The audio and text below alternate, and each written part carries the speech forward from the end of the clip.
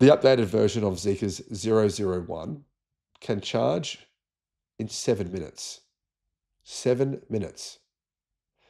Guys, was anyone saying something about slow charging EVs? The slowest charging version of this car, actually, it uses NMC batteries from CATL, and it charges in only 10 minutes. I mean, come on. Zeekr has just very, very quietly and secretly revealed 1,140 kilowatt charging speed for its new 001 fastback, liftback. One of my favorite cars that's ever been made.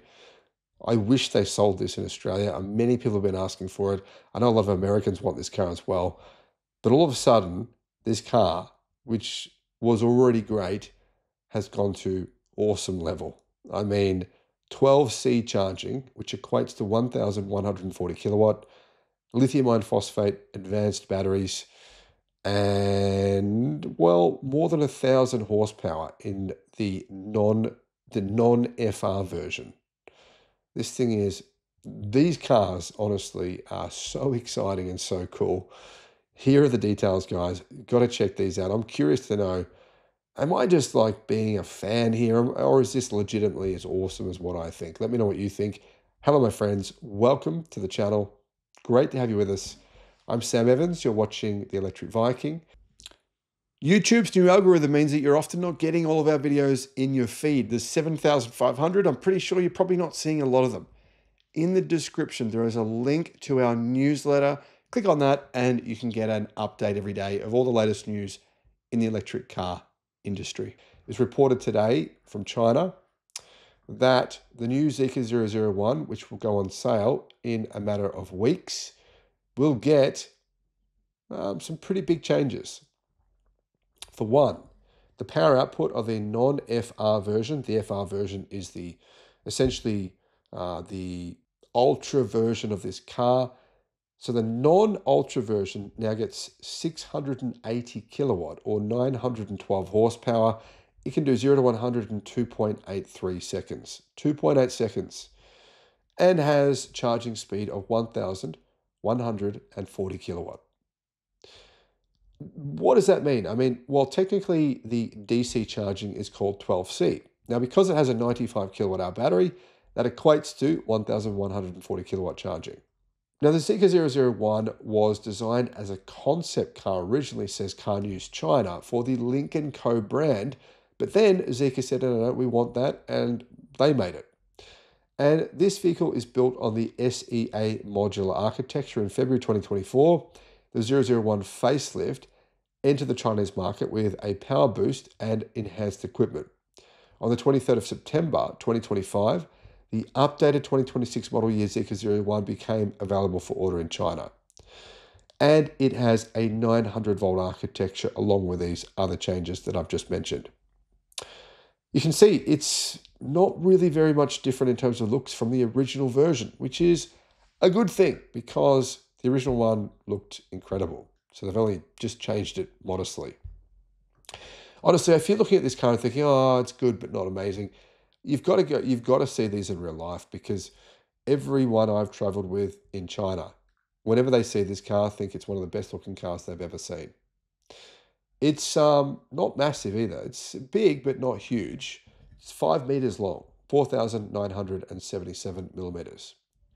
Wheelbase, though, is pretty long, 3,005 millimeters, meaning it's a fairly spacious car on the inside. The new 001 gets dual chamber air suspension that can be adjusted by 85 millimeters, which is quite a big difference. However, this car, even in its highest setting, sits at only 206 millimeters, which is not particularly high. So in its lowest setting, that means it actually will go down to 130 millimeters, which is extremely low. And that gives it tremendous aerodynamic improvements in terms of efficiency at highway speeds. Now, in addition to this dual chamber air suspension, it also gets a CDC, continuous damping control system.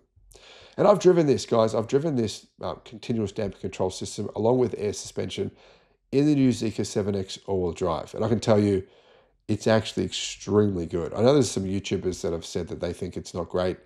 There's some people that have said it's awesome, and I'm definitely in the awesome camp. Another benefit, says Car News China, of the 2026 model year Zeekr 001 is the G-Pilot H7 driver assistance system. Essentially, it's like Tesla Autopilot, but it's had a pretty big upgrade. It's got 31 sensors, including a LiDAR, and they send information to the NVIDIA Thor U chip. Peak computing power is 700 tops. That is a trillion operations per second. So very, very fast. To give you some context, the outgoing Zeekr 001 had the G-Pilot H5 system. That had two NVIDIA Oryon X chips capable of 508 tops. So they've gone from 508 to 700 in the new generation. The powertrain is the biggest improvement, though, the biggest change. The rear-wheel drive version of this car gets a single electric motor putting out 370 kilowatt. That's 490 horsepower at the rear axle from a single motor.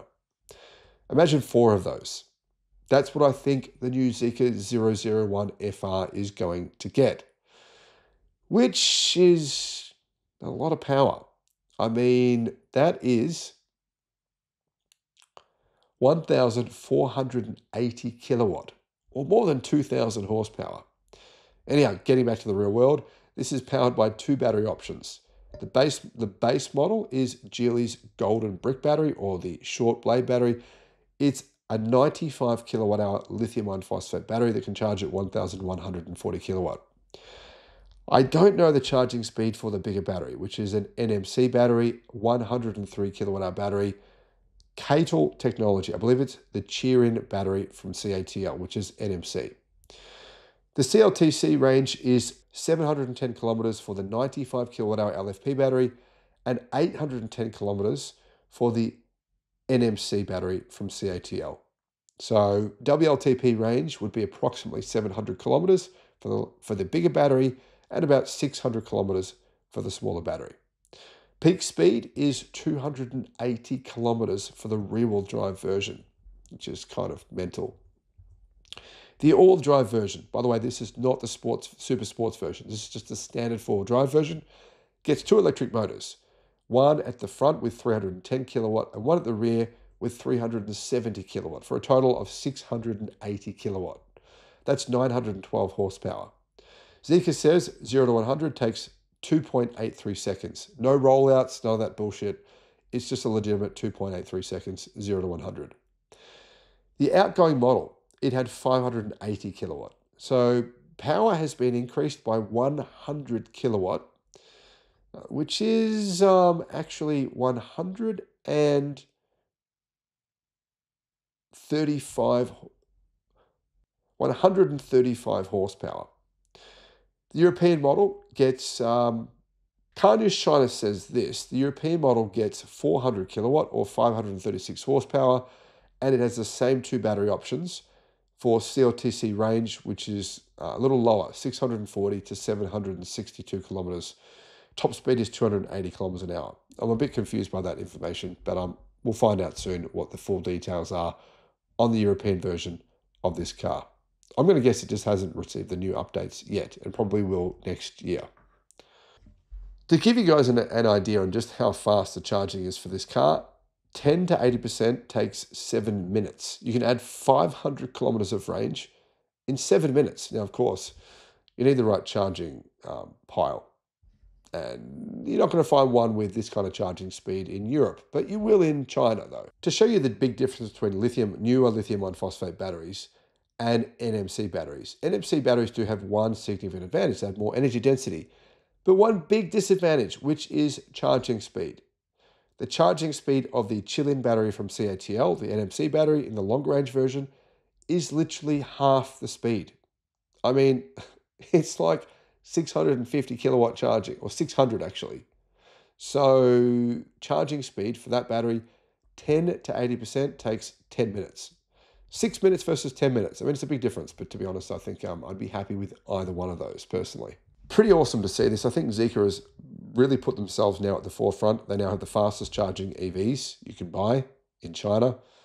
Value is also incredible. To give you some idea on the cost of these cars, the base model version starts at 36,000 US dollars.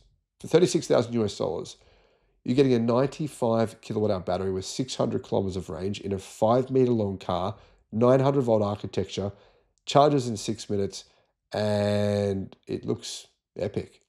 Plus, it's pretty damn fast too. Honestly, guys, what is not to love? Now, I forgot to mention the air suspension. I mean, that's just another awesome bonus. Thanks for watching.